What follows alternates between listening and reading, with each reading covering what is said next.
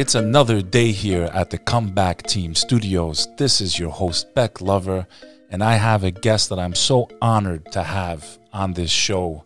Someone who has an extraordinary life, a story of escaping to freedom from one of the darkest corners in the world, from North Korea.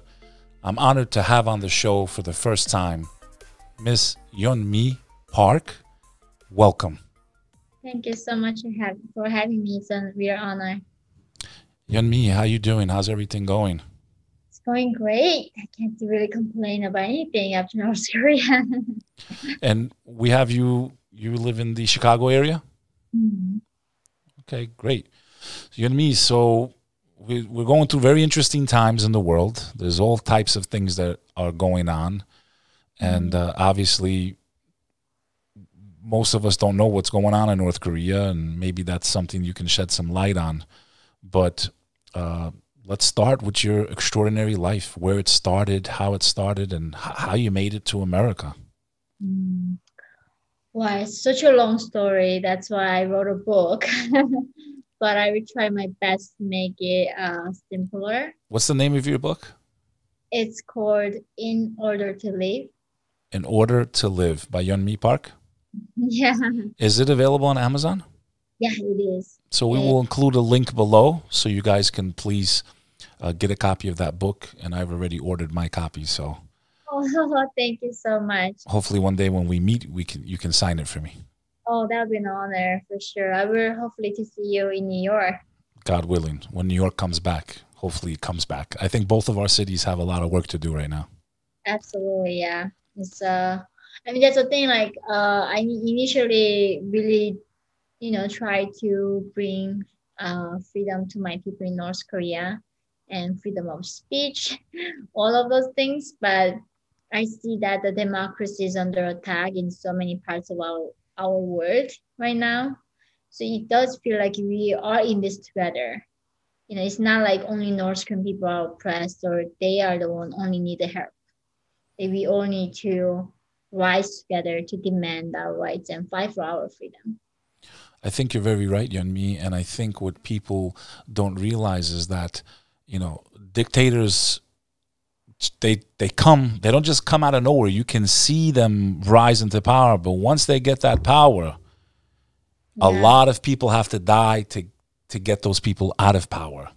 yeah, And that's why I think even during this current crisis that we're in globally with, the sickness that spread everywhere and government lockdowns, people that come from places like me and you, I'm the first generation of Albanian immigrants who escaped one of the worst regimes in the world. My grandfather fought against that regime in Albania, against the Hoxha regime. We are the ones who look at these things that go on in everyday politics where maybe someone who was born in America, and their family's been here for 200 years, they don't realize the freedom and the gift that they have. They don't realize the opportunity that they have.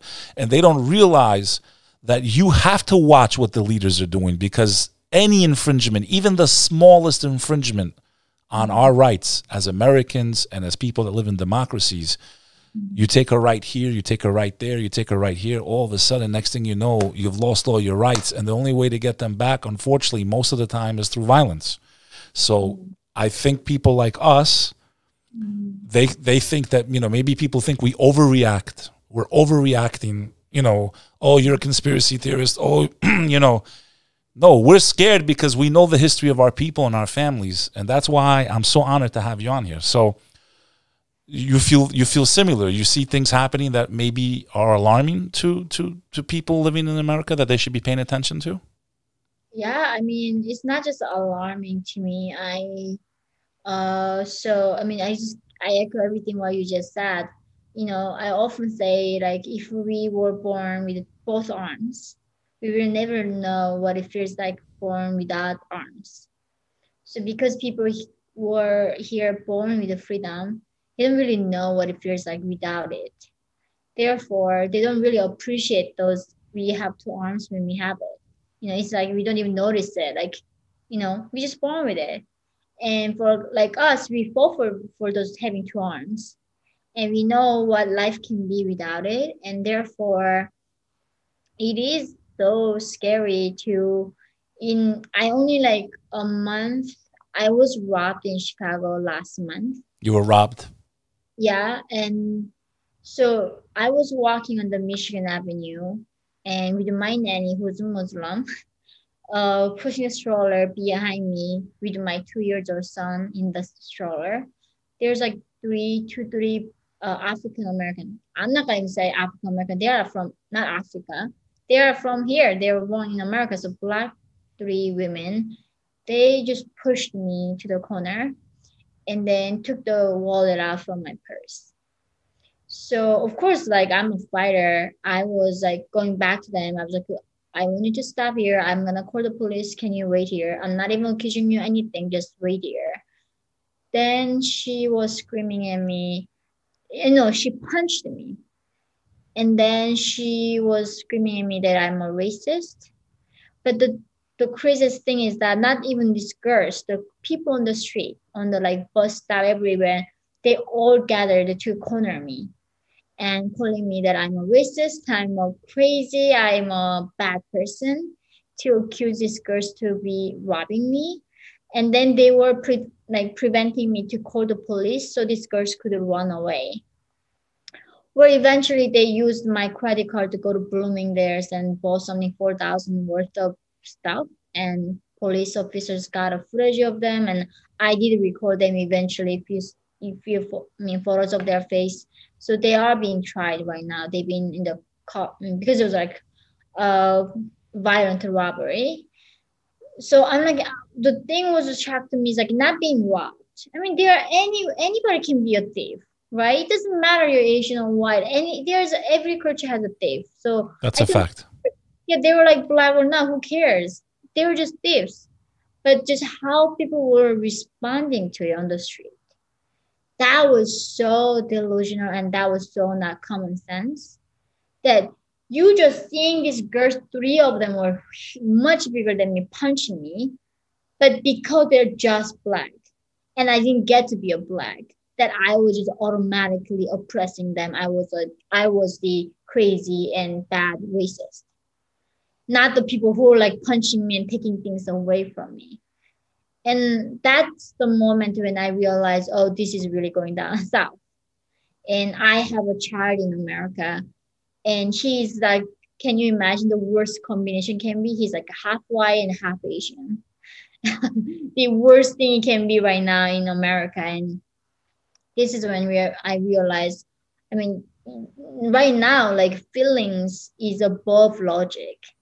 Right? Like, there's a lot of division right now between ethnic lines, and people are looking into race colors, and it's also being propagated a lot by the media, which is making people feel like they have to choose a side, and it's fueling division, and it's fueling hatred. And unfortunately, you just bore the brunt of some of that, and you just experienced it. And thank God you're okay. Thank God you're.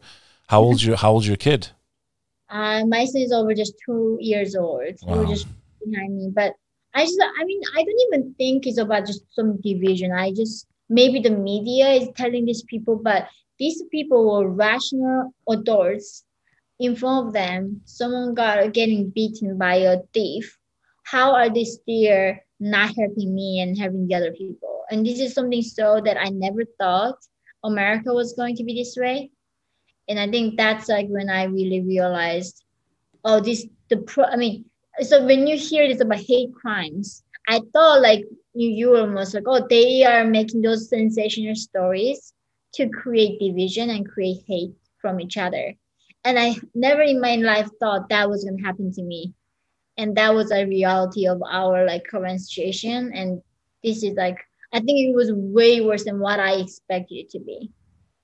It's a very horrible feeling. I mean, New York City has been really hurt badly from everything that's gone on. And it's just a very scary time in America. I don't care what anyone says. It's scary. If you're not worried about the future of this country and you can't see how people are being torn apart, that's the first way a destruction of a nation starts. My family, my dad's side was also in a country that was multi-ethnic for the most part, but eventually they were divided against multi-ethnic lines. They fought bloody war.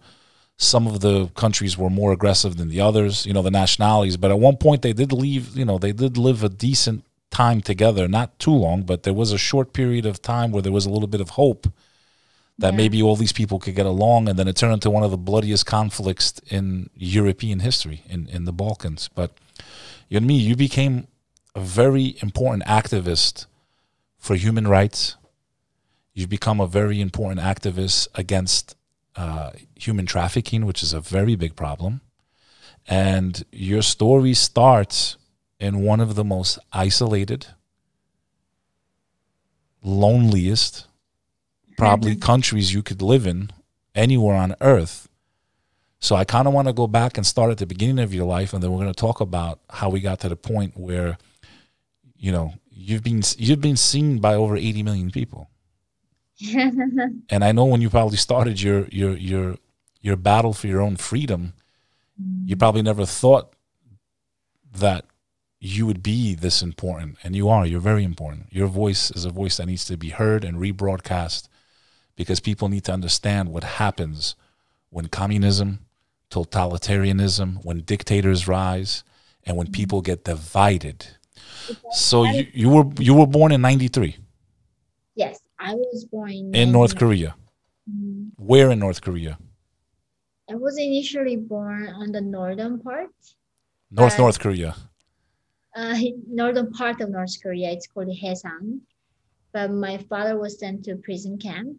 So after that, I was. But how? So okay, you were born. Now, this area you were born in, was it a city? Was it a village?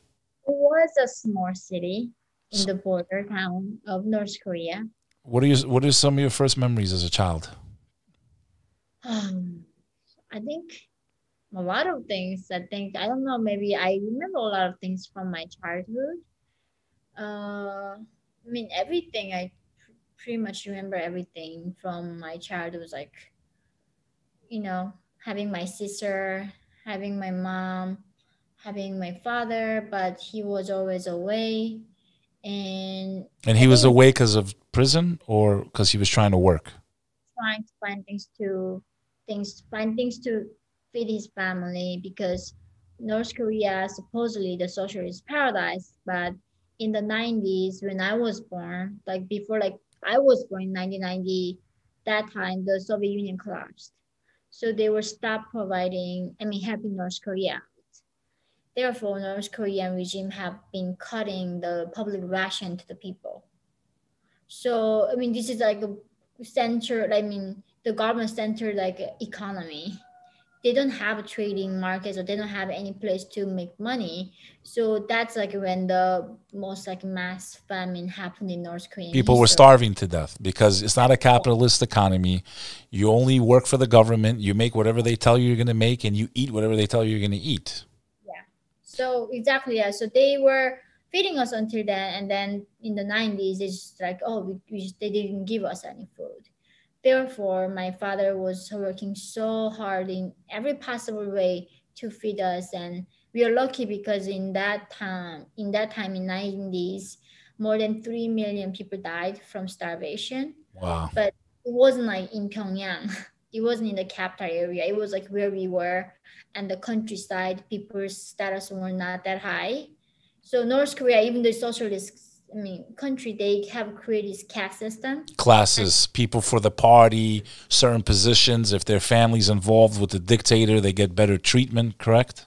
Absolutely. So it's a most caste. So there's a big 3 categories of different caste system, but within them, there's 50 different categories. So that's how unequal it is. Isn't it funny how a lot of times the people that end up suffering the most in communist countries and totalitarian systems are the very people that were the ones pushing for that system. Their fathers and their parents were the ones that believed, communism, it's going to work. And they fought, and now they're suffering. They're starving to death, and they fought for this dictator and his family to get into power. That's the irony of it. Yeah, I think for sure, nobody been benefited by system other than Kim's. Literally, even the uncle of Kim Jong Un gets executed. So it's a very brutal system. No one wins other than the dictator. Nobody can win in that system. Let me ask you this.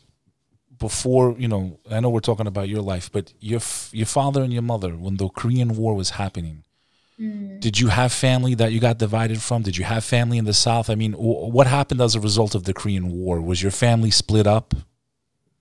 So my parents were born after the Korean War. But their parents, my grandmother is from South Korea, but during the war that she was in China and then went to North Korea, and then so she never got to see her family, and So your mom's mom yeah. ended up as a refugee China, then went back to North Korea, then the 38th parallel closed off. Yeah, but the thing is, we asked her, but she thought that back then that communism was better, so she chose North Korea. It's always that illusion of, oh, it'll be fair. Because Korea has a very tragic history. You guys were always invaded. You had, Japan during World War II was very brutal to Korea. Then you had issues with China also, if I'm not mistaken, in your past. I mean, China was our big brothers. They were always like, they helped. We were like their puppets. Because I guess there was a common enemy in World War II of Japan invading. I guess you guys stuck together. You're right. So China was always a bigger brother, and China was trying to use us to protect themselves from Japan. So what's life like for a young person? Yeah. In North Korea, let's say you're a school, what was that like being a young person in North Korea? Very early on in your life, you learn how to not to say things. You learn how to not even think. And how? Like, who's teaching you? Your own parents are saying, don't say this. Who? Yeah, my mom literally told me that don't even whisper. Don't even whisper because the birds and mice could hear me. So imagine that as a young child, like the terror of like, even if I whisper something, maybe mice somewhere hiding gonna hear me. Even in your own home. Even in my under my blanket. Wow. So eventually what that does is like make you not to think. And the education is like helping you not to think. Education is like numbing your brain. In North Korea, like education is not like help you to think critically, but it actually numbs your brain, numbs your logic. So, of course I went to school, but in school, everything that we learn, like in school, they do teach like basic math, a little bit of science, but you can fail at like basic math, but you can never fail at the revolution history of the leaders, like Kim dictators.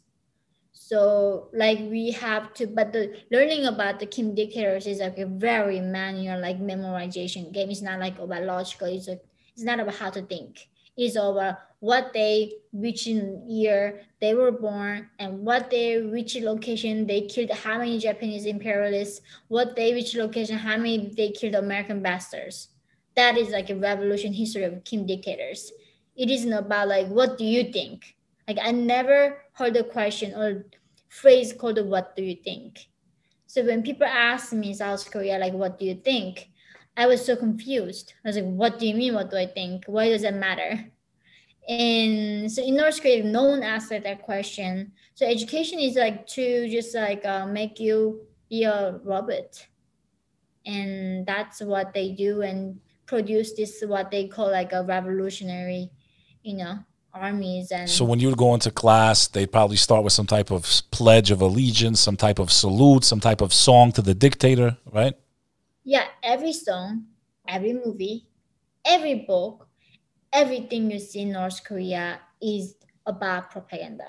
There's no love songs. Like I was so shocked when I went to South Korea. Like literally every song talks about love story, right? It's like I was literally thinking, so they're gonna die without love. Like every single song that doesn't involve any love in it.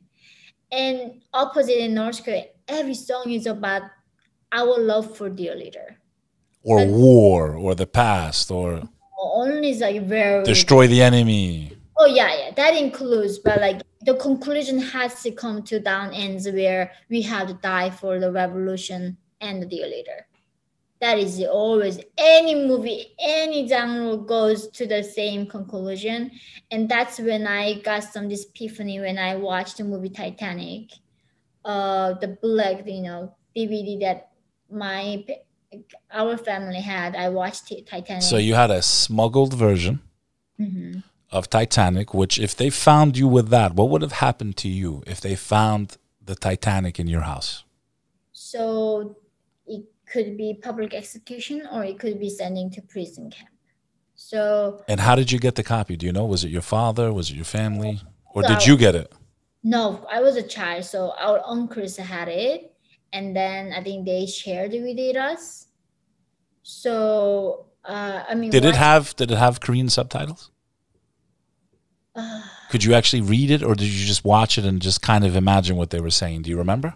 No, I think it was either dubbing or had subtitles. Wow. Because I definitely remember the story. Wow. Yeah. So there were a lot of dubbings too. Did you think Leonardo DiCaprio was handsome? Oh my gosh. Yeah. That's like the first thing I checked after I sketched, like, is he alive? Because I thought he was going to be executed for that. Because like in North Korea, it's such a shameful thing. How can anyone dare to make a movie out of love story? That's just such a shameful. Like in school, we don't learn about Shakespeare. We don't know what Romeo and Juliet is. And there was no religion, right? No, Kims are our religion. They are our gods. So there is no faith. And Albania was actually the first, where my family fought against, was the first atheist country in the world. Official religion, atheism.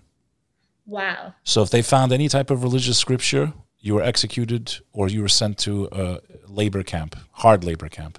Yeah. So in North Korea, we do that. We definitely, you get executed for reading a Bible or owning a Bible.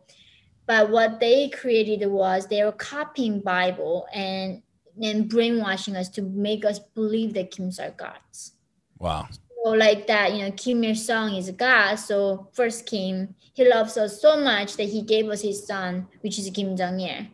Kim Jong-il died, but like Jesus, his spirit is with us forever. Therefore, he knows what we think. He knows how many hair we got. Like he knows literally everything. So even in our heart, we have to be royal. Isn't there a word for that? Is it called juche? What's that term used? That's a self-reliance ideology. What's it called? Like self-reliance. How do you say the word? Like jute. Jute. That's the idea that they try to program into you guys' brains, right? The ideology of we don't need the world, it's just us against the whole world, right? Yeah, and also what they do is like self-reliance. So even though it's a socialist country, even though regime do not provide anything, you have to be on your own. You have to do what you need to survive. Do you remember going hungry as a kid at all? Did that happen? Do you remember having an empty stomach and just being hungry and going to your parents saying, "Mommy, I'm hungry"? I mean, do you ever have memories like that? It's not like memories. My whole existence was being hungry. It's South Koreans are, I think, 3 to 5 inch taller than North Koreans. We're the same people. Wow. The reason why we are so short, so much shorter than them is 12 centimeters, a really big gap. Is because malnutrition. Like any man whose height is above 4 feet must go to military service. 4 feet is really short. It's like a child. And people don't grow. They get the growth stunt. And when I was escaping, I was something like 60 pounds. 60 pounds? Yeah. Wow. And I wasn't that short compared to a lot of my fellow defectors. So malnutrition is that is the only reason why I escaped. I didn't escape to be free. I didn't even know what freedom was then. You were starving to death. You didn't care. All I was looking for was a bowl of rice in China. That's everything that I was looking for, and that's why I risked my life. So literally you're starving to death. So you're at this point, I'm dead either way. And that's what led to you trying to escape over the border. And we'll get to that in 1 second. During your time in your childhood, so how long did you finish education? I mean, how old were you before you escaped? I was 13 years old. Okay, so you did this young. Yeah. but I didn't get to go to school that much. Even though North Korea claims it's a free education and free healthcare, of course, like everything is crumbling and not free. So going to school means teachers demand things from you and asking you to submit things, which like a lot of stuff that you need to buy from the black market. We couldn't afford it. So I only like did really minimum schooling, like maybe few semesters, but most of the days I was not even able to go. In a way, it was good because I didn't get any BS propaganda like my mom. Programming in your brain. Yeah. So I think back then it was very sad that like my mom went to university. She was very high. Often in North Korea, women don't go to university. So she was really one of the few intellect among women, and she was always like so sad that we didn't get education. But now it worked out even better. So how many siblings are you? You said you mentioned a sister. Was it any brothers? Any? No, I have just one older sister. And did she make it out too? Yeah, she escaped first, and Thank then God. yeah, we met each other 7 years later in South Korea. Any memories while you lived in North Korea? Did you ever see anything violent? Did you see anyone ever executed? Public executions? Anything like that? Did you ever see the dictator live? I mean, like if you meet the dictator in person, they call you some kind of a special person that who has seen the sun because they always compare Kim as the sun of the universe, right? So you have such a special treatment. So like average people like us who were less valuable than animals, we are not allowed to see the dictator. And also another thing is like isn't execution and sending to political prison camp and torture is like everyday thing. My father was like tortured and sent to labor camp, and my mom was tortured and sent to camp. And of And course, why were they? Why were your parents sent to camps and tortured? yeah. So my father was engaging in a black market. But here again, black market doesn't mean selling drugs or selling weaponries or those things. Selling like black market means in North Korea selling sugar, selling Eggs, flour, rice that you didn't get from the government, meat. exactly. Yeah. I It's know. yeah, here when I tell them like a black market, they think like he was some kind of criminal. He was selling weapons or drugs or. Yeah, it's like no, like in North Korea, it's like trading is not allowed. So he was engaging in those things, and later like silver, like copper, and uh nickel, and I think that was the main thing got him sent to prison camp, and over 10 years for that. So he was gone for 10 years of your life. Did he get out before you escaped? Yeah, because most of people cannot survive in the camp for No. 10 years. Usually 3 months is max. How the hell did he survived? He came out a few years later, and he came out like just only skull just left in him, nothing else, it's just bones. But he was that that was he was that like amazing. He was able to find a way no matter what, and he convinced the cars that he will drive them. So he got out for sick leave, which means that he had to go back once he was here. And during that time, we escaped. He got out too. Eventually, once we escaped, my mother and I escaped to China. Long story, I was separated from my mom, so I found my mom back, and then I brought my father to China. Wow. That's amazing. Now, I was always under the impression that if you escape to China, and because they're communist, that they would return you back to North Korea. Is that not the case? No, they absolutely do. So they will send you back if they catch you. They do send you back. So when you escaped to China, what was that like crossing the border? Was it hard? I mean, do you remember that part of your struggle? I mean, it's like we crossed the frozen river, thankfully, but it was like March 26th of 2007. So even the North Korea cold, still major parts of the river was all like melted. So we didn't have any gears to survive in in that rivers down really fast. It's not like just, soft river. And that's not even the part. We were sent by the human traffickers, but I did not know who they were. They were just willing to help, and I was so desperate, and I just didn't care who they were. So they were helping us to cross the river, but they did like bribe the guard in that certain position spot. But the thing is, like every 10 meters, there are different like guards. So even if I don't get shot by these guards, the other guys can shoot me anywhere. And every 10 meters is like every guard with a machine gun standing there, and it's a shoot to kill order.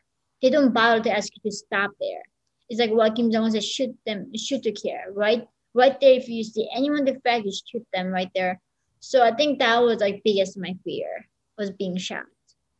It was So you have to choose between starving to death or being shot, or making it to the other side. well, I mean, I guess because starting with that, I mean, I have been hungry. You lose your mind. And you have no Like, energy. yeah, you cannot even like lift your eyelids. Like you have no idea how hard it is to lift your eyelids when you're that hungry. You're like dizzy. You're not in your really own mind. You're like definitely lost there. So that's really there's no dignity in it. And I always say like if you starve them like just one day, we lose like civilization, and a few days later we are going to see the monsters in them. And that's like how what it is, what hunger does to people. Without it we cannot survive. We gotta eat, and food you doesn't mean like life here, right? It's so much food available here. But for us it was everything that we wanted and looking for. You get to China miraculously. Mhm. But again, you're in danger if you're arrested by Chinese officials for being there illegally. They will return you to North Korea. Mhm. So what do you guys do in China? I mean, you're by yourself at this point, or who are you with? I was initially escaping with my mom, Okay. and we crossed the frozen river, and then we landed in the China. I mean, we arrived at the China side. Then the first thing just happening from my eyes was Chinese human trafficker was raping my mom. I never seen sex scene in movies. I never. I mean, in school there's no sex education. So, and people in North Korea, lovers cannot hug or touch or holding hands. So I never seen anyone kissing anyone. So I didn't even have the word for like rape. And you're 13. Yeah. And your first witnessing of a sexual act, unfortunately, is It was, horrific. It's the most horrible thing you could witness. Even if yeah. you saw your mom and dad, it would be awkward and you would feel weird. But imagine someone forcibly doing that to your mother. Yeah. That's devastating. Well, I mean, I think that's the when I lost my faith in humanity. And when I was doing these tricks in my mind that, I was keep almost I keep telling myself stories to stay sane and to stay, I mean, survive the situation. And she was raped. Then they were taking us to another human trafficker. And when people in America talking about slavery, I know exactly what they meant. It means because they literally make us stand in front of them, and these Chinese human traffickers, and like ask me to turn around and then see my structure, everything, and they make a price for us. Like we are like a bags, we are like puppy for them, and You're they like animals. You're nothing to them. yeah, You're not even human. yeah, not of course not. Like How they many people were there besides, was it just you and your mom at this point with the traffickers, or were there other young ladies too? no, we're just two of us, and they estimated my mom's price to be around $65, and my price was around like $270, so like below $300. I was way more expensive than my mom because I was virgin, and that was expensive in China. So then they separated my mom and myself. So they sold my mom first. Then I was too skinny for them to sell. So they were saying, "Oh, don't worry." They were telling my mom, like, "Don't worry, we're gonna feed her and then we're gonna raise her a little few more years because she's too small, and then sell her." But as soon as my mom left, this human trafficker again trying to rape me. I felt like a crazy person, and thankfully he had a wife, so he was afraid that if I would scream too hard, that his wife was gonna hear him. And when your mom got taken away, how devastating was that? It was already stored, so I don't even know where mom is. I don't have the contact information. You never knew if you're gonna see her again either. No, never. And imagine in her mind, as a parent, what she was going through. I know. But these traffickers are so sneaky. They always say, they don't even tell us, like, they eventually you are gonna all meet each other, you know. And we are coming from North Korea. I never seen the map of the world. So how do I know how big China really is? I think just like China is some kind of little village where I was living, like everybody's all next door. So I didn't even know the gravity of losing her or losing even my sister. Later it all hit me, but back then it was, we were just so innocent. We were like coming from different planet, like whatever they tell us, we were gonna believe them. He was trying to rape me and I felt like crazy. Then he sold me to another human trafficker. So every time they send me to the next human trafficker, my price goes up because they make the margin out of me. So they sold me to a human trafficker who was in inner part of China. These traffickers were more border town of China. So they made more profits of me. And the second trafficker I met, he was a Han Chinese who didn't even speak Korean. So I'm like, I don't speak Chinese. I'm 13 years old. I'm like by myself, and he was trying to rape me. Of course they do. I brought a knife, and there was like, it was apartment. I tried to jump and kill myself. Then that's what he did to me. My mistress, he was going to bring my mom and my father to me. And, that point I was stop being a kid. I thought, if I sacrifice myself, I can save my parents. So I did become his mistress at 13. And he did bring my mom. He brought my mom back from a farmer that he sold to. And he brought my sick father 6 months later after I arrived in China. Wow. Then once they got there, what happened? My father, 3 months later, died because he was tortured so much in the prison camp, and he had a colon cancer. And because he was eating like bugs, eating soaps, like eating rocks in the prison, anything the human intestine cannot have, he was eating those things. So he died. I was by then 14 years old, so I buried his ashes in the middle of the night. When everyone was sleeping, we could not, of course, go to cemetery. He was like no identification. We had to be invisible. So I buried him in the middle of the mountain. Then like the human trafficker that was bomb me, that I thought was a monster, turns out he wasn't. That's the thing. Like, there's nothing black and white in this world. Even someone is so evil, they still have some good humanity side in them. He didn't let me go somehow. He didn't ask me to pay him or nothing. He was letting me go with my mom in China, which he was by going to be a missionary. So there were missionaries in South Korea, came to South China to convert us to become Christians. And if we become the believers of God, they would send us to South Korea. So that was like our price that we had to pay to be saved by the Christians, which is becoming a Christian. So they wouldn't have helped you unless you converted. Yeah.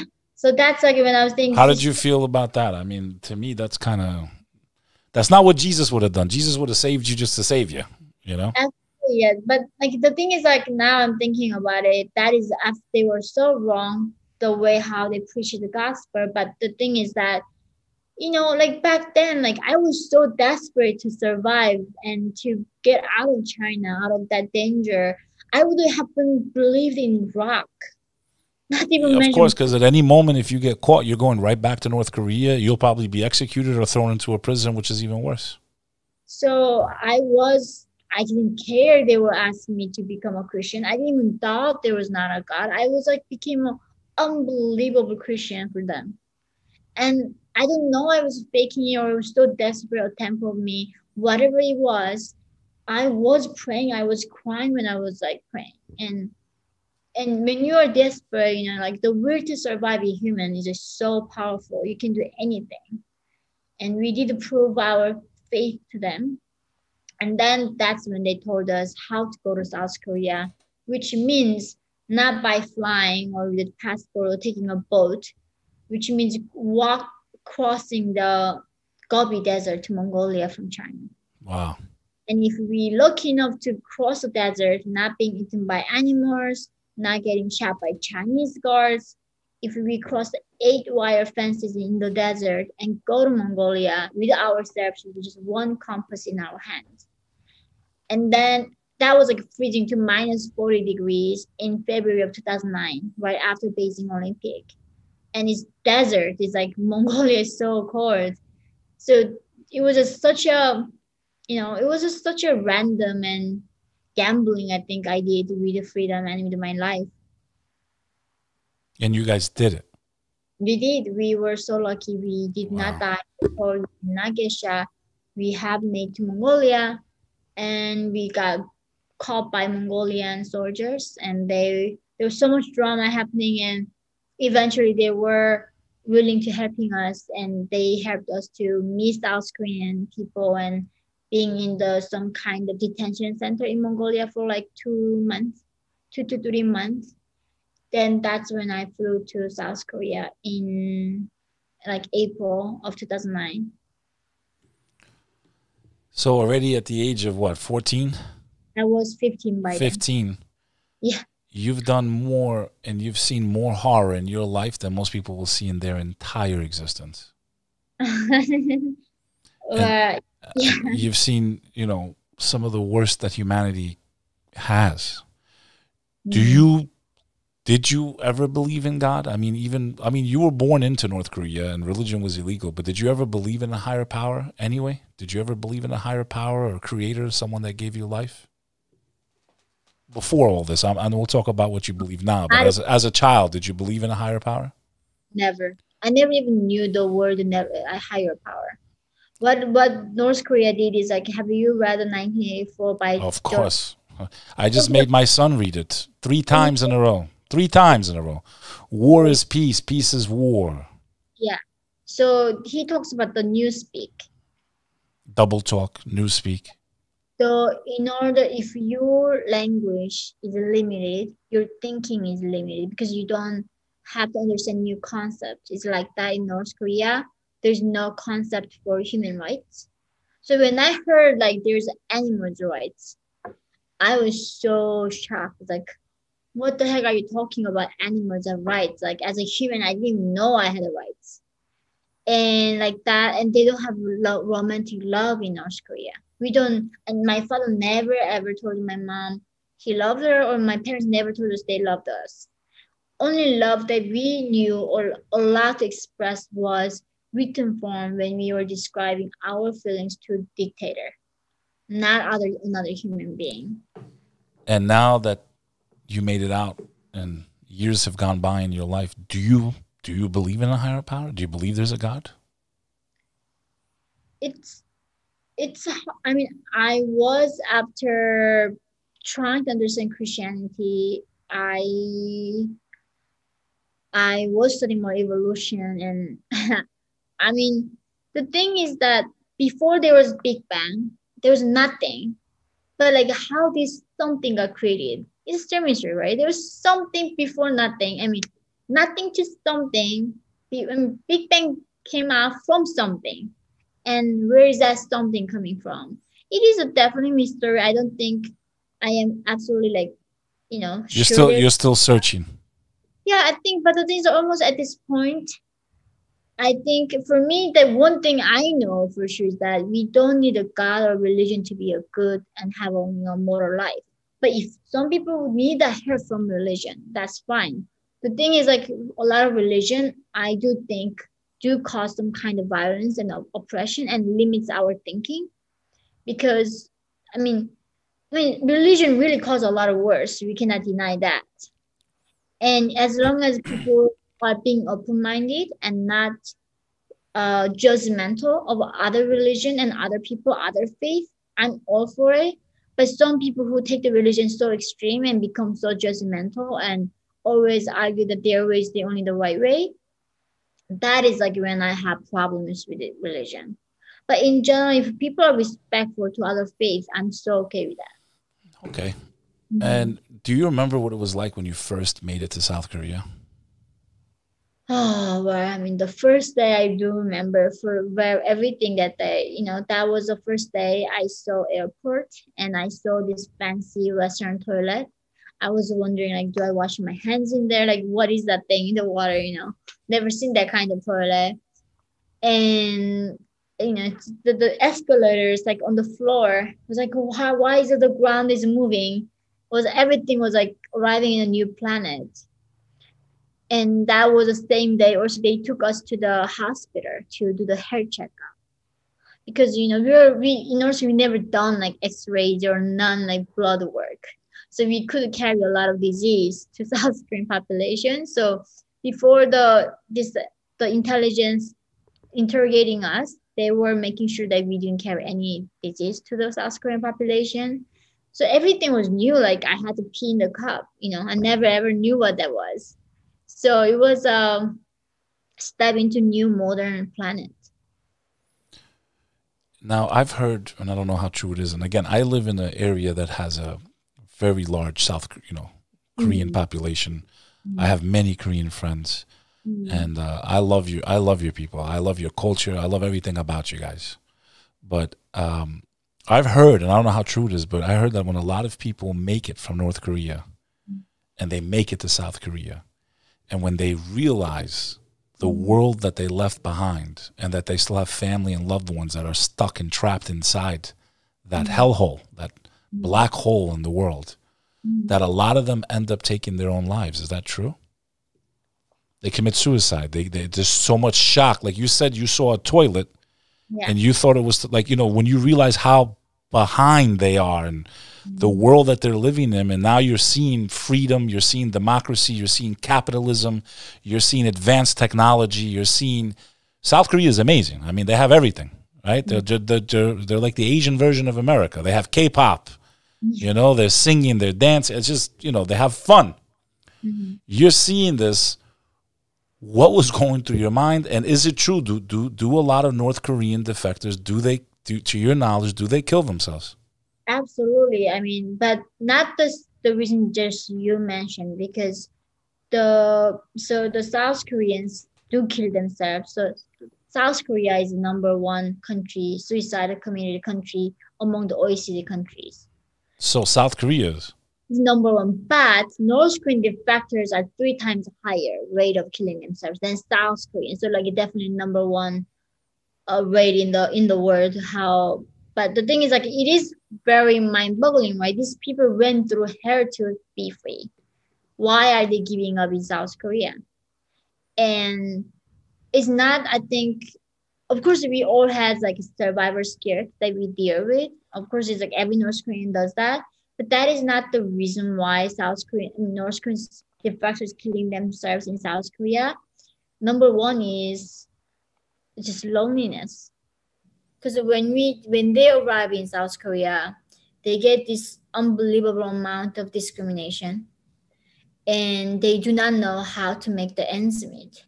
Like my mom, of course, she's like, turning on a computer was a struggle. There's so many steps, and like never had like email, like never lived in this modern life. They don't even know how to text message. They don't even know what email is. Of course, not to mention like doing these jobs all like requires learning these modern skills. It's not for them. And even North Korean defectors try to work in the restaurant as a counter cashier or waitress. The South Koreans don't use us because we speak with an accent. Even though you speak Korean, it's different from their Korean. It's a different dialect. I know that's the thing. Like, who cares in America? Someone speaks British English. Doesn't matter as long as you can communicate. It doesn't matter. But in South Korea, they care that we speak few words differently. Even if I try to say all the But things. you would think that they would feel some sympathy knowing that you came from North Korea. You didn't want to be born into that system. I thought they would have been a little bit more open-armed and try to help you guys succeed and make it. I mean, you didn't feel any of that? No. Wow. The first day I outside of this education center, being in really South Korea with my mom and myself, of course we didn't have nothing at home, right? No furniture, nothing. I was a younger, I was 15 years old. I was so curious about this thing called internet. I wanted to go to PC room to see what internet was.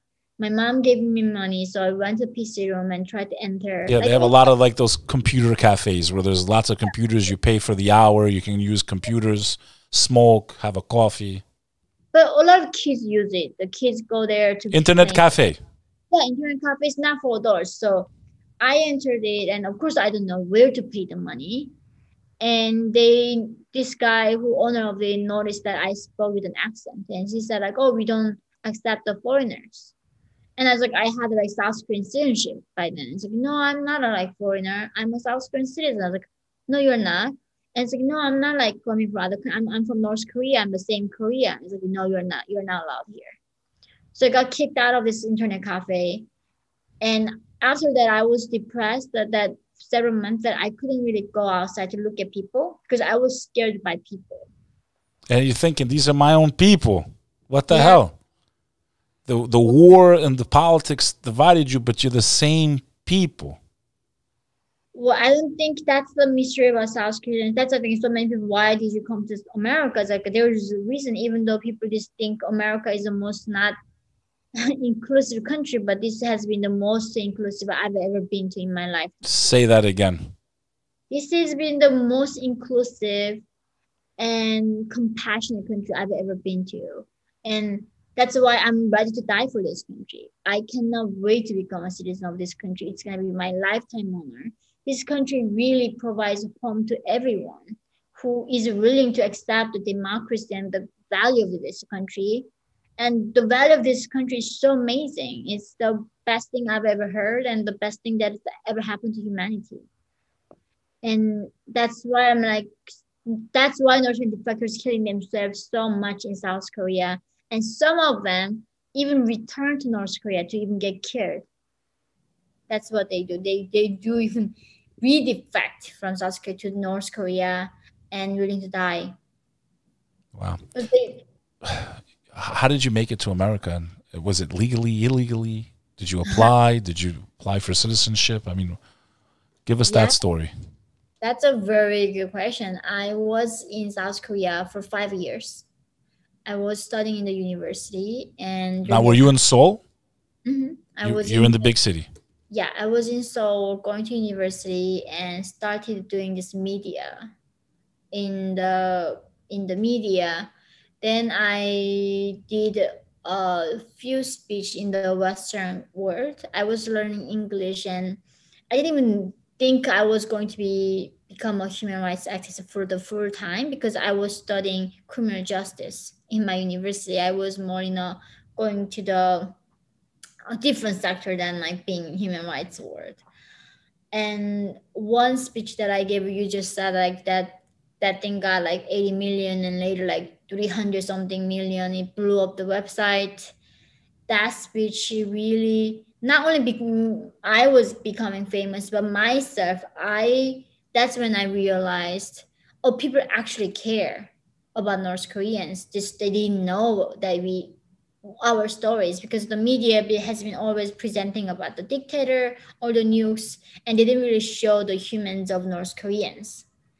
And that's why people didn't really do much about this issue.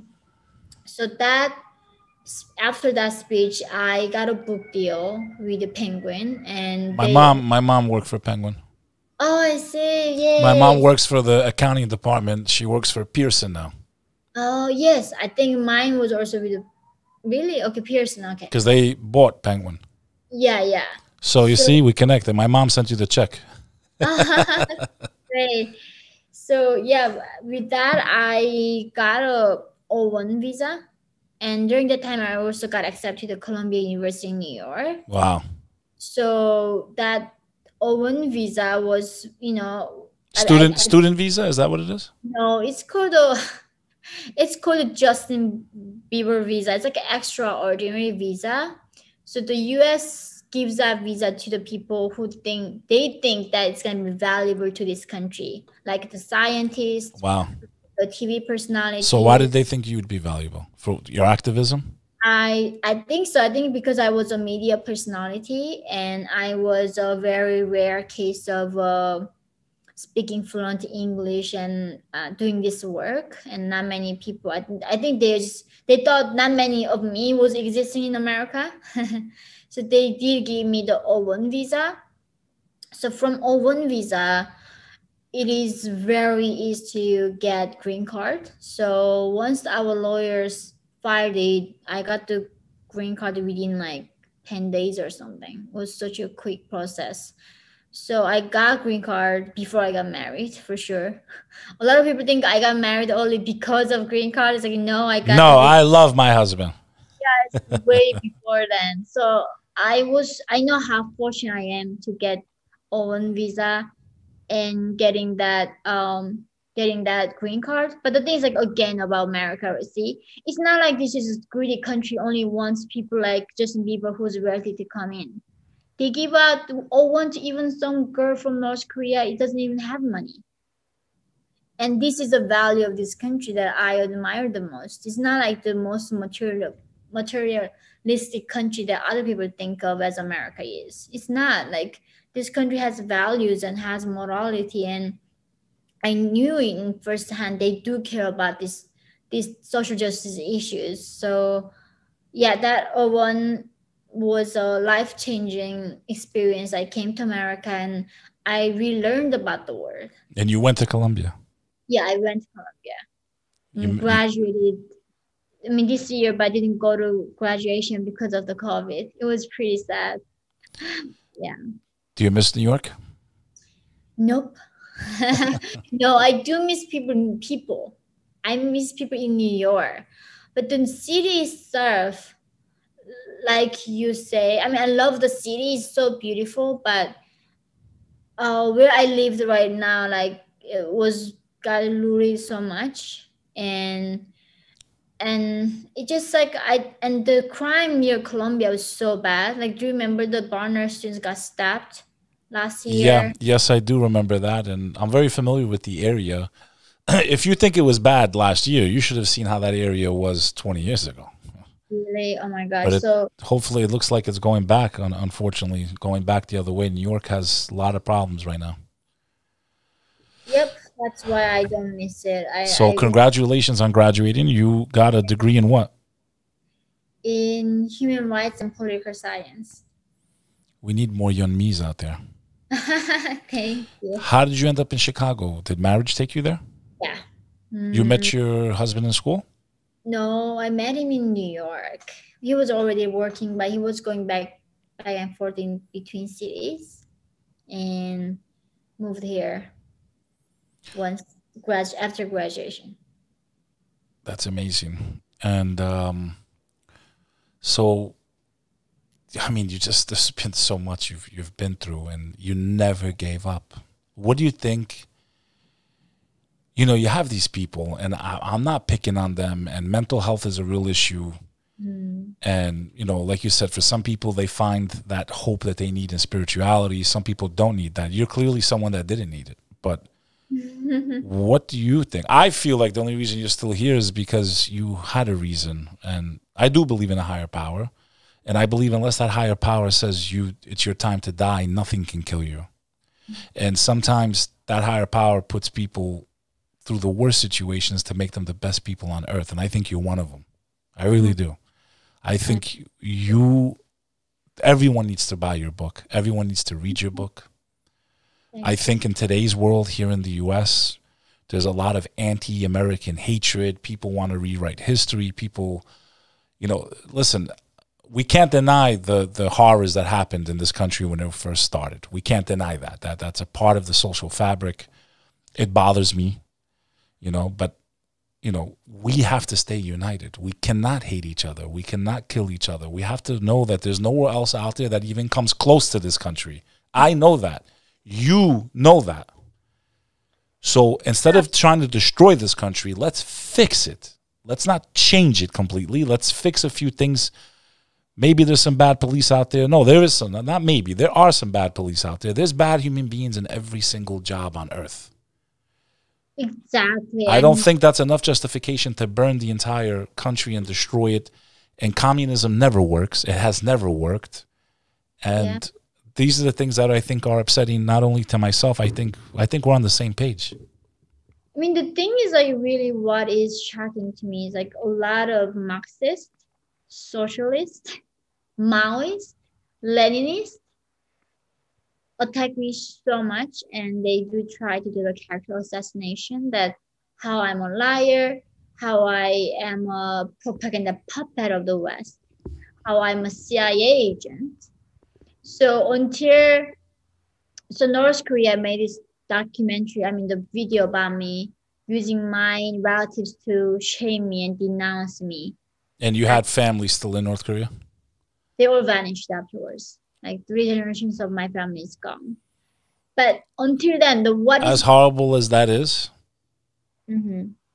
they're probably better off not living no more, to be honest with you. Me and myself, to be in that type of world that you just described and that I've heard from my own family members, I'd rather be dead. Yeah, that's why we were always carrying the lasers and poisons with us when we were escaping. Like, whenever we get caught, it was the best thing that could happen to us. Like, we would kill ourselves as soon as possible. We wouldn't So you saw videos of whatever family you had left. What, like cousins, uncles, aunts? Everybody. From my mother's side, my father's side, even our neighbors is on the YouTube. But what is crazy about the West is that until that video came out, because I spoke English, people were saying, oh, she's not North Korean. How can she speak English? So they were like, you're not a North Korean. That was a conspiracy theory. Then North Korea thankfully released that video saying that I'm a North Korean. They showed them my birth certificate and showed my father exactly the same name. So I am verified by the regime to be a North Korean. And how this, like, in this country right now, so much fake news, and anyone denounces the socialism right now, or like going against, like praising the Western civilization and the Western countries, that I'm some kind of becoming a puppet of the West, that I don't even have my own minds. And this is like what's so challenging in my work, is like, as long as I don't fit their political narrative, like, I'm so not legit anymore. And it's really sad. Like, even human rights, like, I was never even interested in talking about even US politics. It's like, my area is North Korea. This is it. But in order to solve North Korea, we gotta solve Chinese, like CCP, Communist Party. And to talk about Chinese, like CCP, and then like all these mainstream medias, like New York Times, CNN, Hollywood, everybody's getting paid by China. So there's no way I can solve North Korea without talking to these, like, major corporations. And they, the people, like, really, like, why there are no movies like about the Holocaust. There's so many blockbuster movies or major Hollywood movies or Holocaust, but not on North Korea. There's a reason in it, because of China. That's correct. There's not a lot of anti-communist movies. There's not. But not even anything cynical about China right now. All the villains, if you look at Hollywood movies, are white guys, and all the heroes are like whatever the color of the people they want to represent. And it's like that. Like, they were fighting this social justice, but they're most of the bad guys in movies are Muslims and Arabs. 9 out of 10 times. Used to be. I don't think so. These days, I look at Hollywood movies, they've completely changed. That's a good step, but the thing is, like, they don't have to demonize white men, because they had bad treatment by the Western countries. It doesn't give them, like, reason to treat us treat these people back in that way. Do you feel that your life is still at risk at any moment? I mean, do they have assassins out there, the North Koreans? Yes. Yeah, I mean, I get warned by intelligence all the time. It's like they're always like, "Oh, it's not safe." But I mean, like, I'm like fighting against a country. I'm fighting against the most brutal dictator in human history. Like, he kills his like half brother in Malaysia in the foreign soil, and he did it on purpose to show like how much he doesn't care what we say. Whatever he thinks he's It's gonna just do. funny how people go along, and that's what's been making me worried about everything that's been happening in our own country and around the world when it comes to some of the excessive overreach, in my opinion, in response to the disease that's out there. I don't want to mention it because it always messes up the show, but with everything that's been going on with current events, this is what I tell people. I don't understand. I never understood, how did communism win in my family's country where they came from? And I never understood how it won in your country. But I am starting to see it, I think, here, how it happens. It doesn't happen overnight. It's like a slow tide that moves in and drowns you. And it takes one generation to break down democracy and freedom. It doesn't take that long. Like I was saying in my TED talk, like North Korea, it took only 3 generations in North Korea to make North Korea into Georgia was 1984. But it wasn't actually. It took just one generation of my grandma. When they stay silent and they started fearing what they say and censoring their speech, and then when these powers come and silence them, it just took one generation. And like in my generation, like those young pigs in the animal farm in the book, I didn't even know what were the alternatives. I didn't even know the world was different than what I was seeing. How much do you love, how much do you respect the work of George Orwell as someone that was born into a totalitarian country? How accurate do you think those stories and those descriptions in 1984 in an animal farm are to the reality of what the state tries to do to your mind when you live in a place like North Korea? I know, it's like so he talks about this Winston, right, at the 1984 when he comes out. Their goal is not to make you kill you. Their goal is to make you take your humanity away, make you numb hollowness in you. Like that's when I was like, whenever I read like Winston, the 1984, I was thinking about my father so much. That was like my father was such a genius who would survive in whatever circumstance. When he came out of the prison, he was singing songs like, I regret so much I didn't like plant more trees for like your leader. I couldn't believe it. Like that's what they did to my father. He would sing those songs even though he had gotten out of the camps and made it to China. He meant it. He meant it. He meant them. They destroyed his brain. Yeah, they didn't like. So this is like what George Orwell did is almost like he's a prophet from a future. Whenever humanity chooses this direction, we lose our humanity. We can never be who we are. Like people keep asking, what does it mean? What does freedom mean to you? They keep asking me, and like, I mean, freedom is the only thing allows to be human and being different than animal. Being human when you're born doesn't mean you're human. There are things that you have to be free first. And I mean, animals are like, I mean, we are like in North Korea, our thinking level wasn't anything different than even dog, because we were not allowed to, and we will never practice that critical thinking skill. So like people hear like, oh, they think like they knew all of it when they were born, but it's not. And so it's like it is truly horrifying right now how keep people talking about this diversity, but they do not talk about the diversity of thoughts. They want to have a diversity of some sorts of the different color of the skin, and that's what that matters. That's like what diversity means to them. But diversity of thoughts is like what makes us to, moving forward and be the civilization that we created in America and a lot of other countries in this world. Yeon-mi, the name of your book one more time? It's called In Order to Live. In Order to Live by Yeonmi Park. That's definitely going to be a very important book. And what about movies? Have you ever seen the movie They Live? I really hope you'll watch that movie. I would love to. It's one of my favorite. Yeah. And I think you're gonna love it. It's a very fun take on a very Orwellian style movie. I think you're gonna love it. Okay. It's called They Live, and it's starring Rowdy Piper. He was a wrestler, famous wrestler in America, and Keith David. Phenomenal movie about the system being controlled. It has an alien spin on it, but still, you see the totalitarian technique. You're gonna love it. You got to watch that movie. Yeah, I look. That's your homework. Yep, that's perfect. Thank you. Your book is In Order to Live. This movie is called They Live. They Live. Okay. Wow. I think that,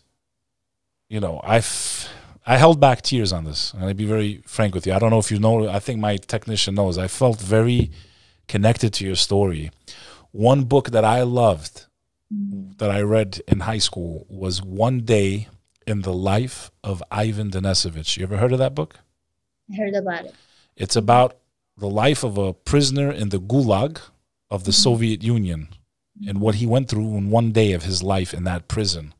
And I always pictured my great-grandfather, Ali Braha, that was his name. And he did, Brahalia, that was his name. He spent 28 years in a camp. And I always said, this is my great-grandfather. I never got to meet him. He had a very tragic life.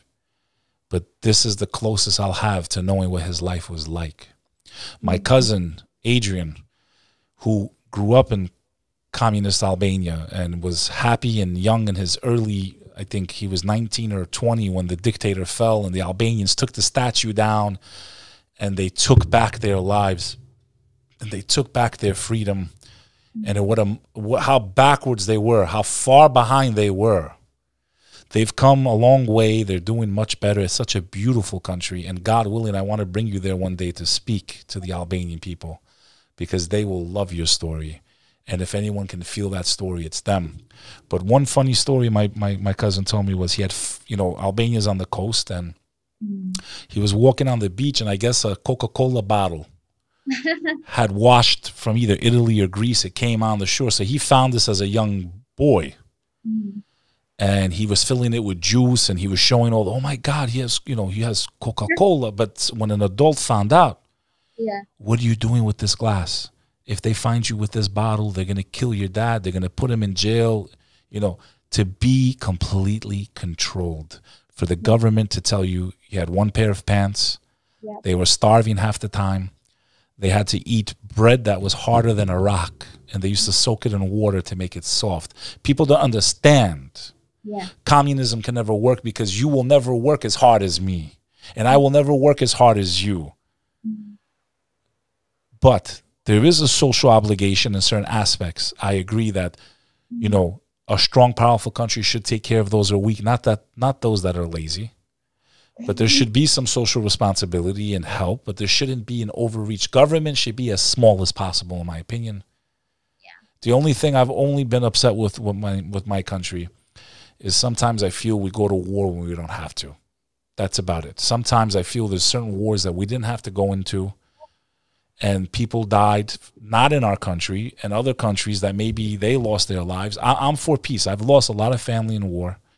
And I believe that should always be the complete last option if you are under attack. Not, for example, yes, there was terrorists in Afghanistan, and yes, they had to take them out. But the Afghani people who maybe just want to live their lives, they paid the price for a group of people who weren't even elected by them to be their rulers. You get my point? So there's always that collateral damage, as they call it.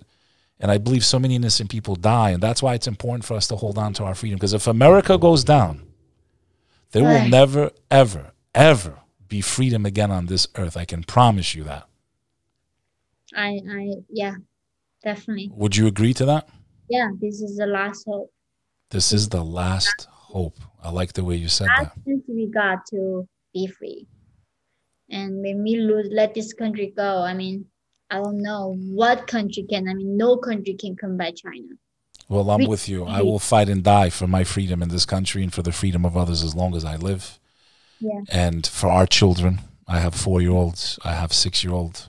It's not about me anymore. It's about their life. And we will not be like my grandfather and great-grandfather. I'm very proud of them. They fought to the death against the communists. So I'm very proud of my family. They always stood against them. But there were others that were weak. There were others that became collaborators. There are other people who visit communist countries in my family, long distance, like not close cousins, but far away. Oh, do you want to go to Cuba? No, I don't want to go to Cuba. I do not want to go to Cuba.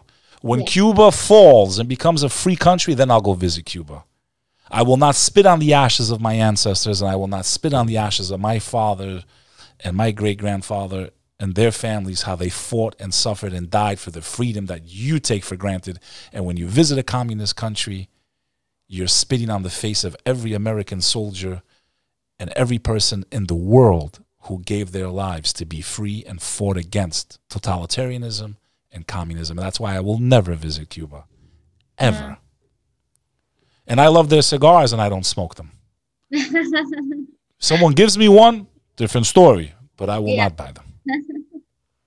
Yeon-mi, I think this is a beautiful place for us to close our first time together. I pray to meet you in real life. Thank you. I would like to, I'm sure you're going to post on your Instagram when you become a citizen. I will definitely let you. If you come to New York and you don't call me, it's your loss, not mine. Trust me. New York City is my playground. So please, when you come to New York, give me a call in advance. I would like to set up something very nice and hopefully meet your husband. Maybe you can meet my wife. I will be honored to host you whenever you're ready. And in the future, let's talk about Albania. I really want to get you out there when things calm down. I think it's very important for the Albanian people to be reminded, not just from the Albanian experience, but from the Korean experience. And the biggest thing that, obviously, and we'll close it with this, my grandfather didn't get to hear his brother's voice for 30 years. But communism fell, and a little bit before my grandfather died, he got to see his brother again. He got to see his sister again. He got to see Albania. And I was happy that that happened before he passed away. And I can only imagine what it's like for all those Koreans who now have family members that are passing away, and they will never, ever hear their voice again. It's been 50, 60, 70 years. And once that generation goes, those bonds that are left between North and South are completely gone. It is kamsahamnida, right? Yeah. That's how you say thank you, right? Thank you. So, folks, this is by far one of the most inspiring guests I have ever had on my show. Yeon-mi is the definition of the human spirit, one who never gives up, one that never surrendered, one who found it within her heart and her very existence to keep fighting for survival. She is proof that no matter what you have been through, born into a totalitarian country, human trafficked, witnessed horrific things at a young age, went across a desert, experienced the opposite of what she expected in South Korea, fought to get to the U.S. She is now an activist for people around the world who suffer. She is the true definition of a comeback story, that no matter what happens in this life, as long as you have air in your lungs, you can always make a comeback. Yeonmi Park, get the book. It's in the link below. You can't afford not to read this book. Thank you so much. Till the next time, Bek Lover signing off.